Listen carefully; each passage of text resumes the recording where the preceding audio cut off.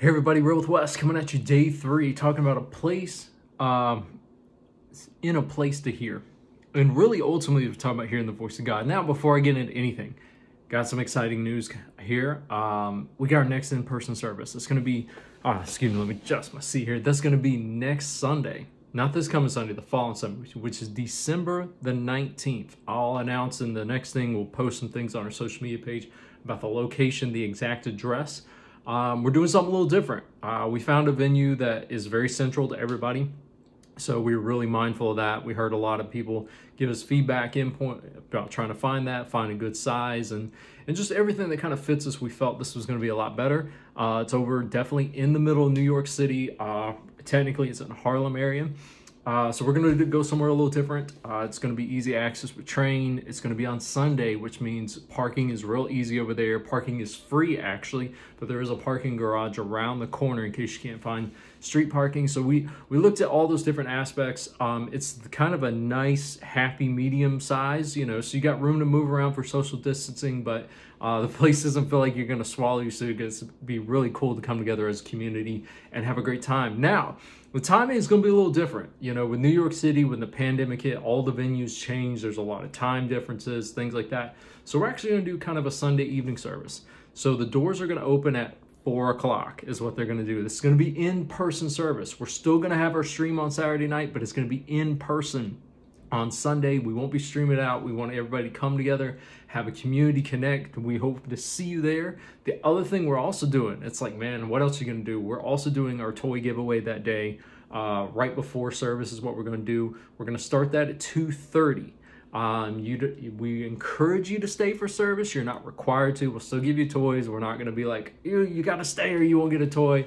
Nothing like that. But if you know someone or you have someone who is in need, needs some just to make ends meet with the kids, man, you're trying to make things in and have something under the tree, man, we want to take that opportunity to be able to bless you with something and give you that. So we got all those things going on. I know it's a lot. 2:30 toy giveaway, 4 o'clock doors open for a service, in-person service in Harlem. Like I said, we'll post some things tomorrow, the exact address where that's at, but it is in Harlem, real easy access. So we're excited. Mark your calendars, December the 19th. I know it's right around the corner, but this was the one we could get in right before the holidays here to get to connect for the years out. And then we're just going to keep doing it. If all goes well, we're just right about every other week. We're going to come together and do in-person service. So we're excited about that. Now, getting into today, what I wanted to talk to you about. Everything talking about a place to hear. What is our ultimate thing? We want to hear the voice of God. So one thing you have to remember is to guard your heart. I talk about this quite often, but it's so important to stay in a place of hearing, to guard your heart. And guarding your heart means many times, is actually being honest with yourself, because things will get in your heart. You'll have foolishness in your heart. You'll have self-centered motives in your heart. You'll have your will or outside influences in your heart that get sown into you. And that's important to recognize when those things, because they start filtering how you hear the voice of God and how you see everything in life. There can be outside influences that you have to watch. And what are those outside influences? Everybody can be so anti-outside influence, what doesn't look like, what doesn't fit their box sometimes. And it's not that. It's just learning to recognize what negative outside influences are coming in.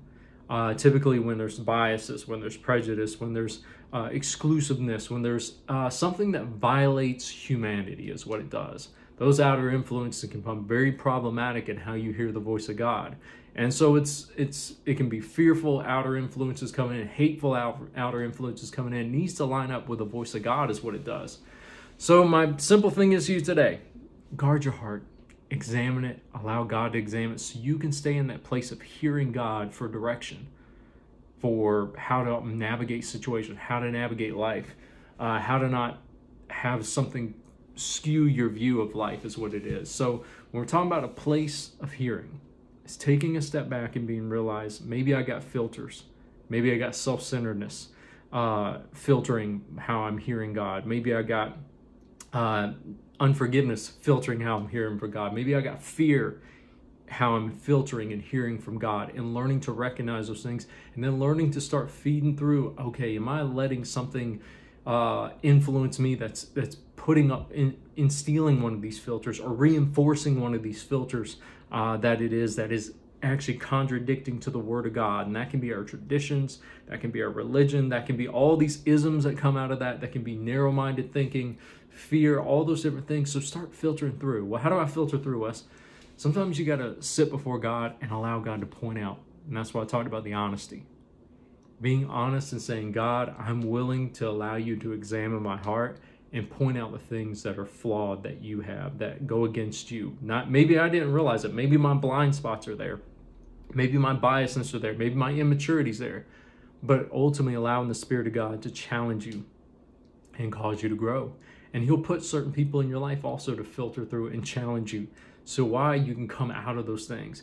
But all that leads to this beautiful place of, I'm hearing from God. And I'm not hearing halfway from God. I'm hearing God. It's expanding my ability to hear from God with more clarity and more accuracy. All right, guys, that's all I got for you. Hope you guys mark your calendar for December the 19th. Guard your heart. Get before God. Get honest. Allow him to filter through things and just change your belief system. Change your way of thinking. Why? So you can always be in a place to hear his voice accurately.